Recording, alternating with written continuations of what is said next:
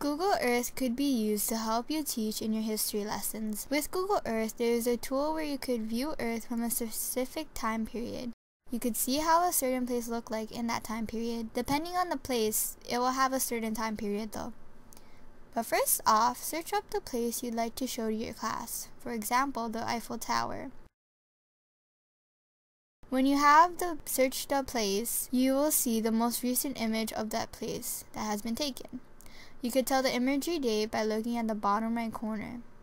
When you click on the time period button, move it to where it is blue on the line, and you could see how different the places look around the Eiffel Tower.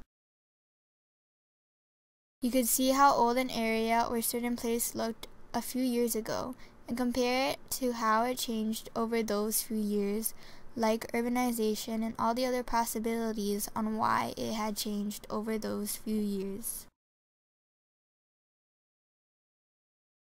Hope you found this way of using Google Earth for your history lesson a useful way for your lesson. Thank you!